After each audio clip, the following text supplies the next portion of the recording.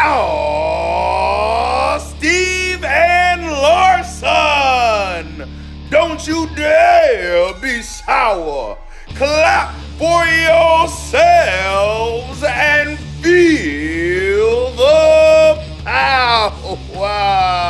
Yes. And all you people out there, you're watching Going In Raw with Steve and Larson. Hey, friendo, Steve here. And Larson. And welcome back to Going In Raw, the only pro wrestling podcast you need to be listening to right here at youtube.com/Steve and Larson, available wherever podcasts can be found. And of course, taped live at the Twitch at twitch.tv/Steve and Larson. A big night for wrestling. Our Rampage review is also available at our YouTube channel and in the audio podcast realm. Want to give a quick shout out before we get started on the show today to a couple new patrons here. Zach the Hack, A Bit Rusty, Nathan Sheets, Prezemslaw Justices, El Gorilla Baby, and Curtis Hinkle. Thank you so much for your support. Thank you so much. Thank you. On the Patreon, you can get the show in the audio realm ad-free, plus our bonus episodes, 2 of them a week. Plus we do GTA on Fridays. So it's a lot of fun. It's a whole community here at Going In Raw. Thanks so much for the support. Thank you. And before we get into our supersized Smackdown review, there has been just a war of words taking place, especially just heated up because of tonight's very unique event. So, of course, SmackDown booted from Fox proper because of the MLB. They said, you're out of here. And they landed, of course, on FS1. Now, about a year ago, SmackDown did about 1 million total viewership on FS1. This year, they're loading it up with Brock, Sasha versus Becky. They made it super. Happy Corbin. Huge show.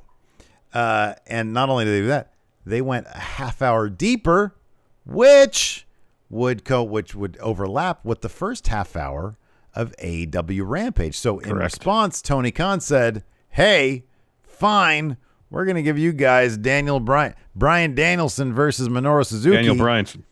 On a 1 hour buy-in, an hour and a half overlap between these two shows. Great. It was great. It was a lot to watch. It was hard. It was hard because it's hard to pay attention to one thing for me. Not only do we have to watch both things, we got to take notes at the same time. And I know. Entertain the friendos on a live stream. Thank you again to the Enforcer for hanging out with us, by the way. So it was a really fun night, a really unique moment. And leading up to it, man, all sorts of people are talking about all sorts of things. You got Top Dollar talking about AEW roster members, Young Bucks, wearing Vans and Asics when they claim they wear Jordans. And then they respond by changing their bio. And then he responded today with the diss track. My goodness. And hopping into this beef was the tribal chief himself, the top dog of WWE. He had an interview with Complex Sports. He was asked about AEW. What did he say, Larson? He had to say, quote, we're trying to engage the new viewer, also servicing our hardcore fan base and give them compelling stories to fill them as well. I don't know if I said it before, but I've said it. But I don't know if I've said it before, but I've said it before. When the audience is probably the biggest character in your show, that's strange to me. You'll hear it all the time, the reviews and the comparisons. I think because they are the new kids on the block. They're the cool kids in town, I guess, because of how premature and how novel it kind of still is. I think they're still being babied by these hardcore wrestling fans, which is fine. That's great. I don't think anybody's going to ever, especially from a performance standpoint, say, oh, no, there's more opportunities out there. That sucks. So it's not a bad thing. It's a great thing for professional wrestling. It's just a weird argument because there's so much bias and there's so much, I'm on this side. I'm not going to open my mind to the other side. And it goes both ways. And so he was asked about potentially having a match against Phil, CM Punk. Well, let's break down that first part. Oh, sorry. Do you believe that AEW is being babied by hardcore wrestling fans, Larson? I don't even know what that really means. Like, do they give AEW more leeway for their mistakes? More benefit. Is that what he's referring to? Maybe. I mean, look, here's my thing. I'll be perfectly honest. in certain situations, I have no problem giving AEW the benefit of the doubt where I won't give it to WWE because there is a pattern.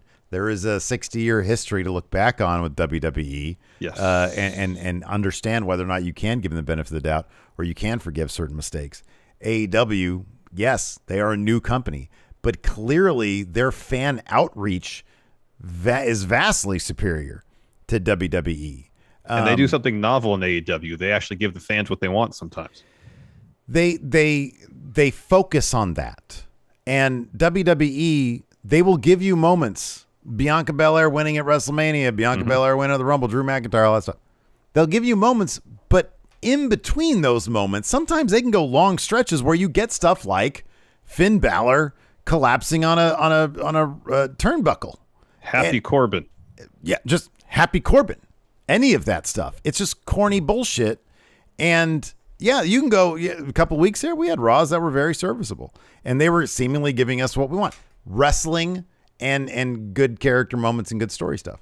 But they kind of don't get the benefit of the doubt because they will also do corny, goofy shit and story beats that don't make sense. So with AEW, yeah, they're new, but they seem to be coming out pretty strong. So I wouldn't say they're being babied. It's, hey, this is a company that has brought a lot of lapsed fans back. Anecdotally speaking, how many people have we talked to? Oh, yeah, I got out of wrestling. Now I'm back in it because of AEW. So, totally. So, but, you know, that's fine. I understand that's going to be the WWE's current line when it comes to towing that company line is, oh, they're new. They're going through a honeymoon phase, 2 years. And yeah, but you know, it's funny because he'll go from guy who's towing the company line, and then of course he's going to do that. He's Roman Reigns. Yeah. To, you know, him saying, yeah, it's great to have leverage. It's great to have more opportunities for people to work. Yeah. So anyways, yeah, he was also asked about CM Punk, and here's where some shots were thrown. Oh, yes. Because he said this. He said, a match with Punk is not going to elevate me at all. He's older now. I haven't really seen a full match. I've seen a clip or two. And to me, a step or two has been lost. Then also he got his ass whooped in the UFC. I don't think anybody really believes someone 200 pounds soaking wet with no explosive bone in their body could ever really do anything to me. I'm 6'3", 265 pounds, a legitimate athlete who can throw some weight around and has been on the gridiron at the highest level, D1, all ACC. I probably would have maintained in the NFL if my health issues didn't happen when I was 22 years old. So, I mean, when it comes down to it, I'll throw him and pretty much the rest of that roster out the club, no problem. They're just little brothers, you know? Wow. Wow. He's a big dude. Yeah. Again, in a way, towing the company line, apparently that's what Vince wants these days. Well, yeah. You know, also, you know, he ain't lying. He's a big dude. Punk is old. But it's all a bunch of goofy. Look, man, if WWE had signed CM Punk, I have no doubt we'd be seeing Roman Reigns be finding out just what CM Punk could do in this, you know, the fantasy world that we're all engaged in and having a good time with. So this is all in good fun. Yeah, some trash talk back and forth. So that being said, what did you think of tonight's super-sized SmackDown? I thought it was a really fun episode of Rampage. Oh, that's what I was taking notes for predominantly. I was trying to pay attention to SmackDown. I thought Sasha and Becky was phenomenal. That was phenomenal. I'm surprised we actually had someone to win that match. I thought we were going to have, I mean, it wasn't exactly a clean finish, but I was expecting there to be no finish. Yeah, right. A DQ or something like that, you know? Again, speaks to the benefit of the doubt. Yeah. How many times they set up huge matches they give time, they're really good, and then they don't give us a satisfying conclusion. Yeah. All the time. Yeah. You know, and then, you know, apart from that, it was kind of standard SmackDown. I was kind of surprised if you look at it just in terms of the layout of both shows. The kickoff, the second hour, going head to head against Rampage, I was expecting something like pretty huge to happen to make sure fans stay. Instead, we get Seth Rollins taking 4 minutes to say he's not scared of Hell in the Cell. You know? Yeah. Yeah. So, yeah, it's funny because looking at the breakdown here, there was like, I mean, if you include,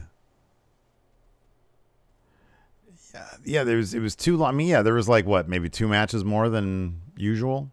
I mean, they gave Usos Street Profits plenty of time. It was a really fun match. Very brutal. It was a fun match. Very physical. They gave Sasha Becky tons of time, and that was a pay-per-view level match. Yeah, it was really good. It was really good. So, yeah, it just seemed like SmackDown, but just longer. It seemed like if it wasn't for the extra half hour and they stopped it, whatever closed the final or right before, or if they had Becky and Sasha happen but have the finish we expected, it would have seemed like a typical episode of SmackDown for the most part. Yeah. There wasn't anything really. Like, there was still some more head games with Brock Lesnar and Roman Reigns. So, the thing that I like that's consistent about Roman is that his arrogance, his hubris as a character really does leave him open to manipulation fairly easily. And I appreciate that. Like, when Daniel Bryan was still with the company, and he was trying to goad Roman into fighting him or whatever. Roman was like, I don't need to sign this contract. And it took him all of 3 minutes to get into Roman's head and get him to sign that contract. It took no effort at all. And so you get this kind of stuff where, at the end, which is really terrific. It was fairly short in terms of a contract signing. And, Paul Heyman reviews Roman's contract at his request. He says, okay, everything's here. Sign the contract. He signs it. Brock just sort of stares at Roman, signs the entire page, and Roman's like, oh, you must be a dumbass. Big dumb farmer. Didn't even read it. And Brock laughs and says, Roman, I already read the contract this morning with my advocate, Paul Heyman. Wah, wah. And then he gets up and leaves. He leaves, and Roman's like, so confused. It's like, man, get your shit together. He's playing these games with you. I know. So it was a really fun finish for SmackDown. But yeah, it was just SmackDown but big. That's all it was. With longer. Longer. With one really good match. With one terrific match, which I'm glad we got that. That was a big deal. Let's take a quick break here to get a word from our sponsor, BetterHelp. Several years ago, while dealing with severe anxiety, I learned the importance of talking to a therapist. But I also learned that it can be really difficult to find the right person to talk to. Today, BetterHelp is providing a safe and private online environment where your needs will be assessed and you'll be matched with your own licensed personal therapist. BetterHelp isn't a crisis line, nor is it self-help. It's professional counseling done securely online, all without having to sit in another uncomfortable waiting room. BetterHelp is dedicated to facilitating great therapeutic matches. Send your counselor messages at any time or schedule regular phone or video sessions. And they've made it free and easy to change therapists if needed. And you don't have to limit yourself to counselors in your area. BetterHelp services are available worldwide, so you can find the expertise you need regardless of location. BetterHelp is affordable, convenient, and everything you share is confidential. We want you to start living a happier life today. As a Going It Raw listener, you'll get 10% off your first month by visiting our sponsor at betterhelp.com/raw. Join over 1 million people who have taken charge of their mental health. Again, that's BetterHelp, HELP.com/raw. And before we get back to the show, let's get a word in from our sponsor, Decked. Larson, I'm sure you know a truck owner out there who has a horror story from this time of year where they left something in the back of their truck, whether it be tools, camping gear, or sports stuff, and had it all ruined after the heavens opened up and dumped rain or snow all over that stuff. Yeah, and really, what are you supposed to do in that situation? You're supposed to bring everything indoors? You're supposed to cover it up with a tarp? Regardless what you do, it's going to be a hassle, which is why we highly recommend Decked. Yeah, not only does Decked make organizing and accessing all that stuff you have in your truck bed easier, the Decked drawer system is weatherproof, so it protects and secures all your stuff from Mother Nature. And each of Deck's 2 full bed-length drawers can carry up to 200 pounds of whatever you want to put in them. And the drawers roll out about waist high, giving you easy access to your tools and gear. Plus, Decked is 100% made in the USA and backed by a lifetime no-hassle warranty and offers second-to-none customer service. So protect your stuff with Decked. Get your Decked drawer system at decked.com/raw and get free shipping. That's decked.com/raw for free shipping on your Decked drawer system. Decked.com/raw. Anyways, Edge kicked us off on this episode of SmackDown. Oh, I'm sorry. A giant recap kicked us off. There's still too many of those. He says this all started 7. He sort of recaps stuff again. He said this started 7 years ago. Hold on. While we're talking recaps, why do they have to recap the Happy Corbin segment from last week? No one loses anything by not recapping that. You don't gain anything by seeing that again. Why is it they don't understand that there's some stuff that people just don't want to see? Like Happy, it's not. This isn't. I don't want to see Corbin get his butt kicked because of this stuff. I just don't want to see him. I want him off my TV because of this. Yes. No, this is not. And this is turn the channel stuff. This is like when he was the Constable of Raw. Yeah, but this is worse. Man, he's not on my screen as much. But when he's on, I literally want to turn the channel because it's so bad. It's so painful too because what he was doing as broke Corbin was really good. Yeah, no, absolutely. I know. It was good stuff, and he thought that hey, maybe they'll. But no, they don't. Anyways, Edge says, he says, it started 7 years ago when you tried to use me as a stepping stone. He says, beating me wasn't enough. You got greedy. You went to my home, not my house, my home, where I break bread with my family, where we laugh and cry, where I tuck my girls in at night. Should have seen it coming, though. I did the same thing. Remember, I went to Cena's dad's house and slapped him around? He says, I underestimated you, but I shouldn't have, because that would be like underestimating myself, and I never do that. When we see our mistakes, guys like you and I, we capitalize on them. He says, you're the only guy that comes close to matching my intensity. But note that I said close, not quite there yet. And then go backstage, see Seth is watching this whole time. Mm-hmm. And he says, you know what? I was wrong. Are you Edge Light? Nope. You are your own man, Seth freaking Rollins. But I need to end this because if I don't, our families are going to keep on suffering. I could do the same thing to you. I could go to your house and see Bex. We have some history, but I'm going to leave you a husk of the man everyone sees now. A few weeks ago, you said you feel sorry for me, but that would be a mistake. You never feel sympathy for the devil because I will not hesitate when I have you under my boot. I will not have a second thought about it, so it's fitting that our story ends in Hell in a Cell. I know you're watching. Lean in and listen closely because this is a blueprint for your future. At Hell in a Cell, I'm going to scar your soul, the type that you never heal from. It was a really terrifically delivered promo. It was well done. Not really necessary, to be honest. Neither this nor Seth are really necessary, but they're both really well delivered. And that's one thing about WWE is that sometimes they will give you stuff that isn't really necessary, but it's well done. But I still would rather them advance something else or give more time to something else. Queen's Crown. Yeah. Instead of doing this. I mean, I would actually, just as a fan of the product, I would actually prefer the type of recap package that we saw with like with AEW, how they add like new interview footage, you know, kind of what do they do in NXT, or they did Prime Target. Prime Target. Yeah, Prime Target stuff. Give us, instead of this and Seth, give us like a 7-minute Prime Target. A good, well put together 4 to 7 minute video package. Yeah. So after that, we had Finn Balor versus Sami Zayn, the semifinals for King of the Ring tournament, SmackDown side of the bracket. They each had promos before the match. Yeah. Finn's talking about the man who wears crown should bring honor and respect. Sami only respects his voice. Tonight, I'm going to shut up Sami.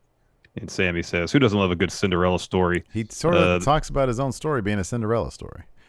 Because he's the victim in everything. Exactly. He says, someone who overcomes every obstacle becomes king of the ring. It's a fun match. That bit where Sami reversed the Finn's kind of like reverse DDT elbow thing at Blue Thunderbomb was awesome. Yeah, this is a rad match. This is really well done. Finish saw Finn hit a sling blade, hits a shotgun drop kick, goes for a coup de grace. Sami avoids it. Sami rolls up Finn. That gets him a 2 count. He's looking for another exploder into the corner. Instead, Finn reverses that into a double stomp, hits a pair of shotgun drop kicks on Sami, and then hits a coup de grace to get the win. Yep. I like the false finish there at the end where he thought Finn, he's getting the coup de grace. Nope. Yeah, that was good. That was good. After that, we had a Drew McIntyre package. He's coming to SmackDown. So for the 500,000 or so that don't watch Raw but do watch SmackDown, now you know who he is. Now you know who he is. Hey, who's this guy? Who's this giant Scotsman on my TV? After that, we had another recap package about Paul Heyman, Roman, and Brock. This was well done. This is something more along the lines of the Prime Target stuff, because there was like new footage of like some good like atmospheric booty footage with Heyman. Yeah, this was really good. Yeah. After that, we had this. This is the story that I like these days. I really like this tonight. Probably would have made more sense next week after Crown Jewel, but given who came out. So we were supposed to get Naomi versus Sonya Deville. Sonya Deville's first time in action, 14 months. Before that, we had this cool Naomi promo where she says, I'm finally getting in the ring with Sonya. She took my kindness for a weakness, but that was a big mistake on her part. Now she's going to feel the glow. And she puts on some really cool sunglasses. She looks like a cyberpunk character. She's great. She goes to the ring. While her music is playing towards the tail end of it, Sonya comes out and says, okay, stop that music. She has a suit on. And she's like, you were in such a huff last week. You left my office before I told you the entirety of the match. She said it's going to be Naomi versus me and Shayna Baszler. Now, I love that Shayna's had this sort of slight refocusing of her character, if you will, because this is scary now. It's like, oh, shit. I thought Shayna was going to be a full-on proxy for Sonya, and maybe Sonya would like distract here and there. Sonya's ring ready, man. She got in there, not a lot, but it was enough. And Shayna didn't look great considering this is a handicap match. But the flip side of that, Naomi looked like $1 million. Yes, she was holding her own against two people that were getting on her. So Sonya comes out, slaps Naomi, then runs away. Shayna grabs Naomi, but Shayna immediately eats a kick from Naomi. Naomi chases Sonya some more, but she ends up getting back in the ring and then dropping a running knee on Naomi. It was the first action she's had in 14 months, and it was awesome. Yeah. Shayna picks her up. Sonya punches her, Naomi rather, twice, starts yelling at her, real jawing at her. Naomi comes back, kicks her. Naomi hits a springboard kick on Shayna, goes up top. Sonya grabs her leg to bring her down. Naomi grabs Sonya's hair. Shayna gets the clutch on, and Naomi fades and gets basically knocked out, or passes out rather. And then Sonya puts her foot on her, steps on her, says, count the pin. She gets the win. So I thought this was a good way to step up that feud. I'm looking forward to when it actually is Sonya Deville's real one-on-one in-ring return. I like this feud. This is some good storytelling. Been good stuff so far. We got a Hit Row video package. I believe the same one they ran last week. And then we got a Sasha Banks promo. She's talking about how we're 6 days away from Crown Royal. She'll make history again when she gets her SmackDown Women's title back. She came back to right some wrongs last week. She did that when she beat Bianca. Tonight it's Becky. She says she's ready to conquer and destroy all because she's the boss. Yep. After that, Seth promo, yeah, we had Seth Rollins' rebuttal. He comes out, laughs, says, Edge came out here to convince you that he had any chance at Crown Jewel. What a laugh. Hell must be frozen over here in California because Edge finally said he was wrong and I am not Edge Light. I'm going to say this very slowly so everybody in the back can hear. I am in no way intimidated or scared to face Edge at Hell in a Cell. He says, we are cut from the same cloth, but there is one difference. I've been in Hell in a Cell matches, and you not as much. He says, I am the man I am today because of Hell in a Cell, which is interesting. He was referenced the Broken Skull sessions. Yeah, where he said that without the Bray Wyatt match, this character wouldn't have happened. Yeah, exactly. And he says, I am the visionary, and then he drops the mic. Mic drop, yes. Yeah. Then we get Carmella backstage. Zelina walks up to her. She's talking about, hey, if I win this tournament, I want to beat the best, including Carmella. Let's go out there and have a clean match and stuff. So don't worry about wearing your mask. Let's be classy and have a gentleman's agreement. Carmella's very happy about that. So they start off friendly enough bout. Eventually gets chippy when Mella hits. I didn't see what the stray shot was, but she went a little too, I guess, a little too Carmella snug. hit. Yeah. And Zelina got pissed off. She was like, "Ooh, I'm sorry about that." And then Zelina like attacks her, starts trying to punch her in the face. Mella runs, goes for her mask, but Liv Morgan has it. She's like, "Ooh, I got this." So she threatens to punch Carmella right in the face. Carmella gets back in. Zelina Vega rolls up for two. The whole thing took maybe 3 minutes. Yeah, it was pretty quick. Then we got, Happy Corbin Your segment. favorite moment. He tells Madcap Moss to tell a joke. He does. It's awful. Another joke about Owens. He's going for another one. And then Rick Boogs interrupts them on the stage. He's like, I'm not here to hear jokes. I want to rock. He starts to rock. Nakamura comes out. And then Street Profits do too. They have a match next against the Usos. So what is Nakamura going to defend the Intercontinental title? That's what I want. Nakamura just came out to introduce the Street Profits. I think he just wanted to rock. He just has his own little rock segment. I mean, I know he's done this before. Hey, we always get confused. Like, wait, why is he coming out? Because he wants to rock. He wants to rock. Well, Boogs wants to rock. But Nakamura wants to rock too. They're friends. Oh, they both want to Maybe rock. One of the reasons Nakamura is friends with Boogs because he likes to rock. He likes to rock. I thought Nakamura likes Boogs to surf. Rocks. Do you think Boogs surfs in response? Maybe. He's like, hey, I want to know how to surf. You want to know how to rock. I don't know. The whole thing is silly. Yeah, I want him to defend. I want to see Nakamura actually wrestle people. Yeah, Street Profits versus the Usos. Man, kendo sticks, tables, all sorts of great brutality in this match. It was a street fight. It was. Unfortunately, the Usos came up short. Angelo Dawkins got pinned. Yeah. When the Usos hit their double splash thing. Stereo super kicks, double splashes. Yeah, Dawkins ate the pin after Ford was put through a table ringside. Yeah. Then we got a Becky interview. She's talking about what greatness is. She's done everything. She's had a baby. She's won a title in record time. Greatness is big time. It says here in your notes. I was watching Rampage. So yeah, she was saying like, you know what? She was like, hey, she was like, you know what greatness is. Greatness is coming back, winning the title in record time. Greatness is going away, having a baby, and coming back and doing that. Greatness is, she was all talking about herself. Yeah. So yeah. And then Sasha versus Becky, just a terrific match. So Bianca comes down for commentary in advance of the match.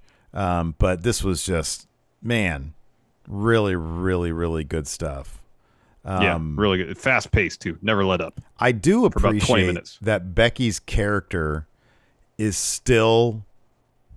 Just you can tell in the match she's still shaking off some ring rust in character, like she doesn't have control as much as like she would have in the past, especially against Sasha, who granted she's not around a ton, but has been around a bit more than she has over the past, 2 years, 18 months.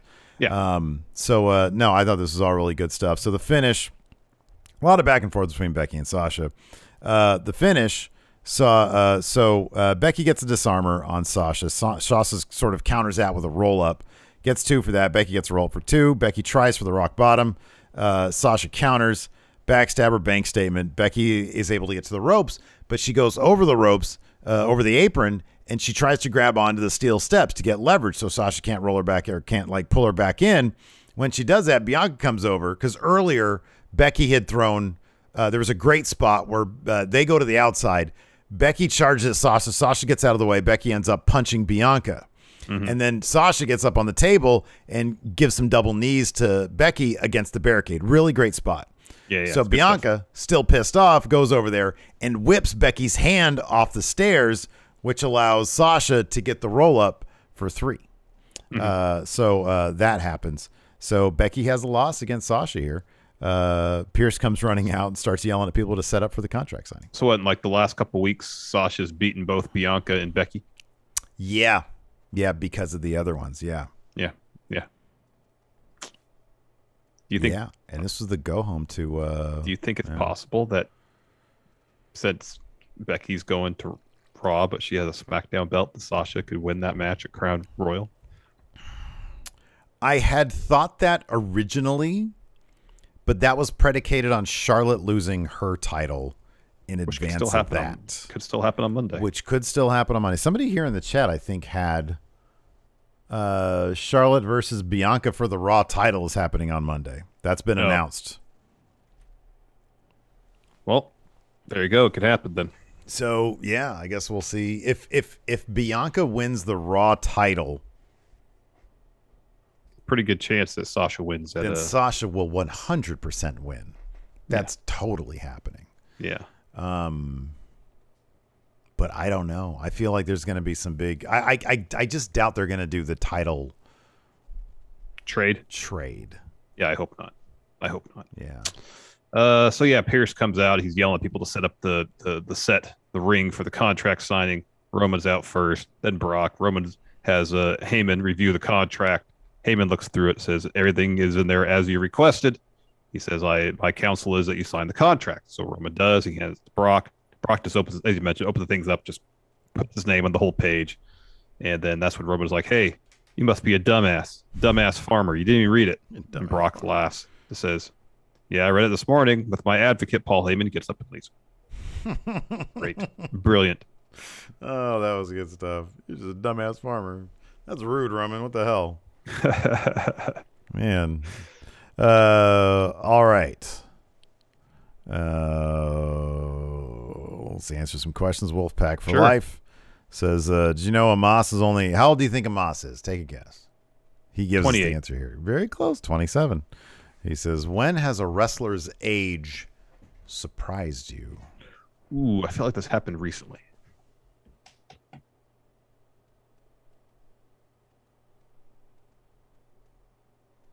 Or I thought someone was much older than what they actually were. Oh, don't remember what it was. It surprised me when I found out the age difference between Trent Seven and Tyler Bate. I was like, oh my God, he's really, because at the time he was like 37 and Tyler Bate was like, I don't know, 15 or something, 22, I guess. 22, I think. No, somebody recently did surprise me with how old they were. But yeah, I don't remember who it is either. Yeah, I don't remember. Maybe I'll think about it. You mentioned Charlotte versus Bianca on Raw. White Brownie has full preview here. Big E and Drew versus the Dirty Dogs. Again. Why? They did that 2 weeks ago. That they moved on. And they just had a tag match last week where they already proved they can't work together. Is that? That's so dumb. Of course, Xavier Woods versus Jinder, Doudrop versus Shayna, and then RK Bro versus Street Profits announced for Raw. Street Profits aren't actually, they got drafted, but that doesn't take effect till not this upcoming Monday afterwards on Raw for Raw. Yeah, they're playing that so fast. And loose. Oh yeah, I know. It's Wesder says Nakamura's last Intercontinental run in New Japan was amazing. Dude was a boss. Wish his WIC run was like that, but that is impossible in the current state of the company. Yep, that's true. Yep. This is a great question, Alex Foster. If you guys got split up in the draft, what would your new singles gimmicks be? So we can't be the shit twins anymore. No.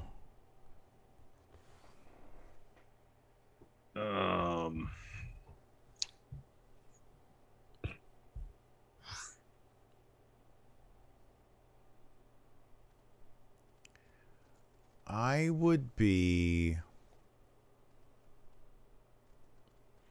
would just steal. I'd be Patrick Bateman. Okay. I would be like a yuppie serial killer, like Dexter Loomis, but like, a hedge fund manager. All right. I'd show up in a nice suit, like, what's his face? Low Key would have like a suit on. Yeah. But it'd be spattered with blood. It'd be that. I would have like the raincoat on, those see-through raincoat with like blood all over it. Mm-hmm. They'd be like, I don't know where this guy's been, but evidently he's been up to no good. I think he's doing more than just hedge fund trading.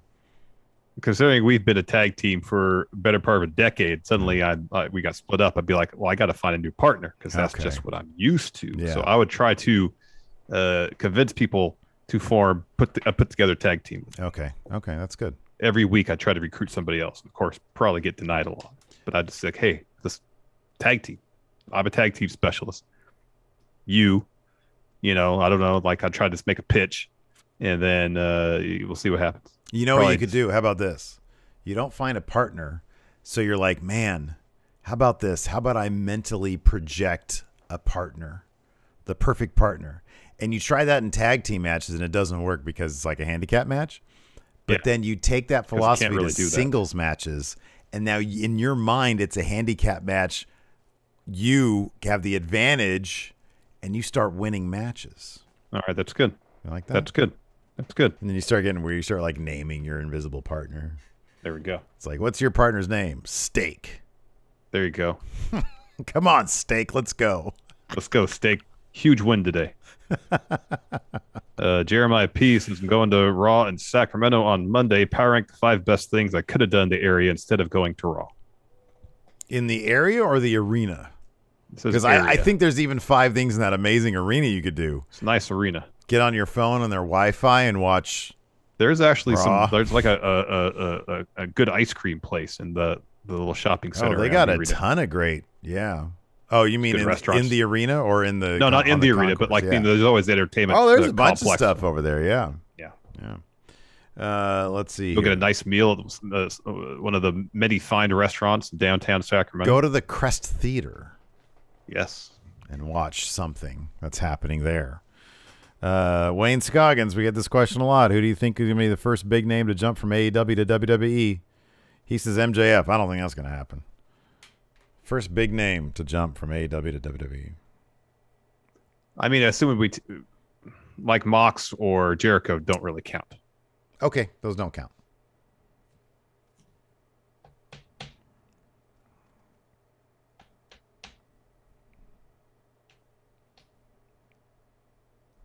I mean, they've been using them a lot more lately, but I was going to say somebody like, you know, if they'll take him right now, Brian Cage would. Oh, yeah. Yeah. Oh, man. White Brownie, with this being the go-home SmackDown, what's the go-home math? These SmackDown matches, Roman versus Brock and the women's triple threat. So Sasha won. Sasha won, so that's more or less stand tall math. There wasn't a post-match angle that would change that. Yeah. So Sasha's beat both her opponents in that bout.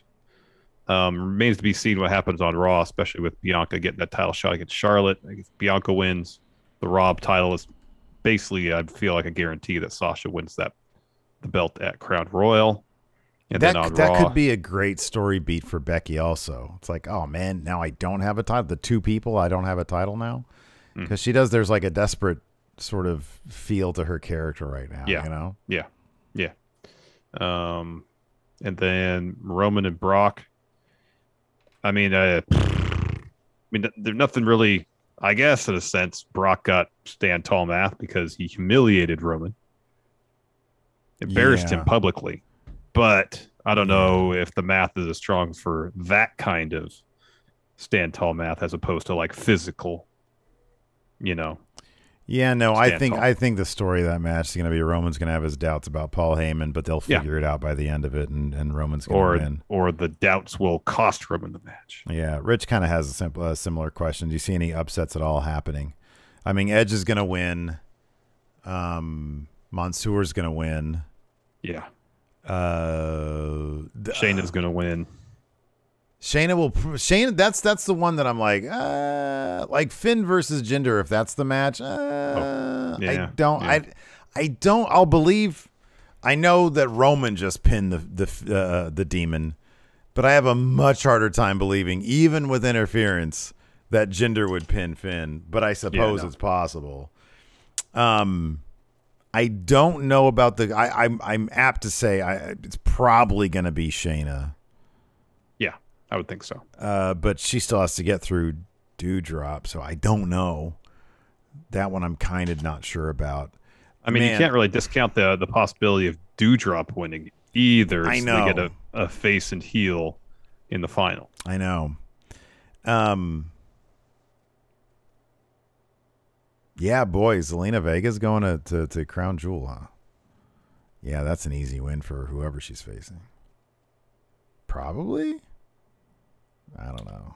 Nobody's going to pin Shayna or Doudrop. You wouldn't think so. Dang MQ, with season 3 of The Mandalorian shooting now, how long will Sasha's reign be if she wins the Crown Jewel, and why should Shayna be the one to take the title off her? That's actually a pretty good point, because I get the feeling that Sasha's not going to be like a full-time person, but I could be wrong about that. Yeah, who knows? Who knows? Jeremiah P., if the Sacramento Kings were a wrestler, who would they be? Oh, jeez. So who's someone's got a lot of potential, a lot of talent, hasn't ever quite really put it all together? Oh, man, that's a great question. Is it Brian Cage? Get out of here with that. He's from the area. I know he's from Chico, I think. Yeah. Brian Cage. Yeah, why not? Jeremiah says, no, not Cage. I think it's Brian Cage. Oh, man. Makes it hard to root for him. That's the Kings. Let's see here.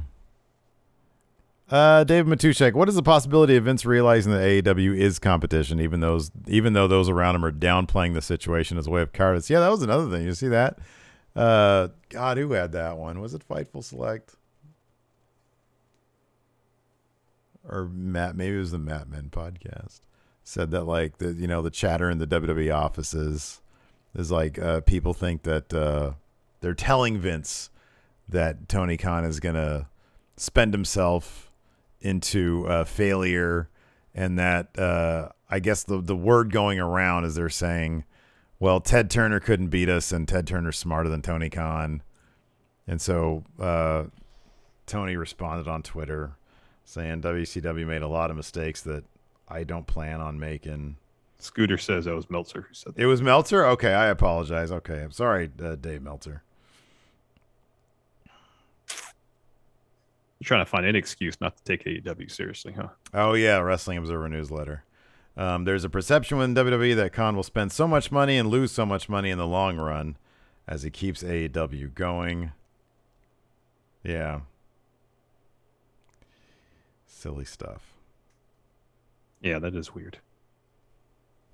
Mondo, if Xavier Woods makes it to the finals to face Finn, do you think they'd let Woods get the win? And if not, do you think there's any chance of a backlash against Finn Balor, since it's clear everyone wants Xavier Woods to win? I don't think there's much of a chance of a backlash because of the way Finn presents himself. He's a badass. And he's nobody's gonna be like, oh, I can't stand that guy. No, people like when people do cool things. And if it's a good match, I'm sure some people be upset because Xavier Woods is great. Disappointed, yeah. They'll be disappointed, but I don't think there'll be a backlash against Finn. Yeah, probably not. It ain't his call. Not. Yeah. Moses Opposes asks, where do you see Rick Boogs in a year? Honestly, probably still doing the same thing. That's exactly my answer. Doing the same thing.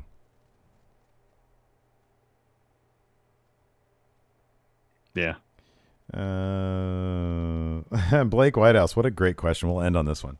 How long does a thrown together tag team need to be together before they lose the thrown together aspect? I felt like the bar was, by the time they were coming to an end, I was like, okay, they don't feel like a thrown together tag team anymore. Yeah, right. Yeah. An entire cycle of a tag team is what it takes. I think you need to get, I think if you get a second reign as tag champions, at that juncture, you're not a thrown together tag team. Yeah. Because thrown together tag teams very often get tag title reigns. But if you go and get them a second time, I feel like at that point, you're not a thrown together tag team. You need that, and you need a name for your team. I think those are the two things. I would say this. God, do the Dirty Dogs? They still feel thrown together, don't they? They've only had one tag title reign. That's why. Yeah, you're onto something then, because they have everything else. They have their own theme music. They have a name. The name, I don't think the name is official though. That's just what they call themselves. Their Tron still has like their own individual logos. Hold on, WWE.com. I don't think they call. I don't think they're officially. I don't think they're officially the Dirty Dogs. Is the preview up on actual thing on the website? Come on. Oh, here we go. Okay. No, that's not it. Where's the damn preview? Okay, what's this? This is like a preview for the match. Hold on a second. Nope, raw results. All right, I don't have it here. All right. I'll have to tell you. It's funny though, because I think you're right. Yeah, a second reign. I find that is the ultimate. The Dirty Dogs. Okay, it says the Dirty Dogs on the Twitter announcement. Even if the Dirty Dogs had a second reign, they are the worst. They're like the least cohesive, not like thrown together to like, they just don't seem, but they are. I mean, they dress similar. They have matching jackets. They have a name. They have a theme. It's just a match of their individual themes. Still feel so thrown together. Because I just recognize them as singles guys for so long. I know that beer money, I understand that, but like, anyways, you just left me flustered. Thanks for the great question. That's why I want to end all our shit. Thanks for tuning in. We appreciate it. Till next time, we'll talk to you later. Goodbye.